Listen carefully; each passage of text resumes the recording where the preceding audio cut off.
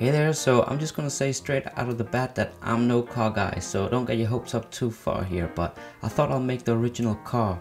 And honestly, I didn't really know what that was. I just started making something in my head. This is what the original car looks like. But then I googled for about 2 minutes, and the original car was actually more like a horse carriage obviously without the horse. And I think even the inventor here, Carl Benz, was aware something was missing. So you have to fast forward like 20 years before you get something that look more or less like a car.